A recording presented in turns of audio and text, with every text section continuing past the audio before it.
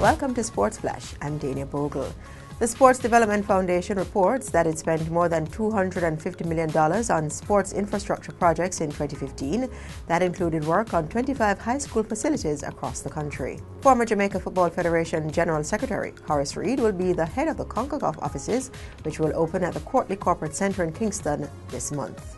The Brazil Masters football team arrived in the island on Thursday for their friendly game against the Jamaica Masters team at the National Stadium on Friday.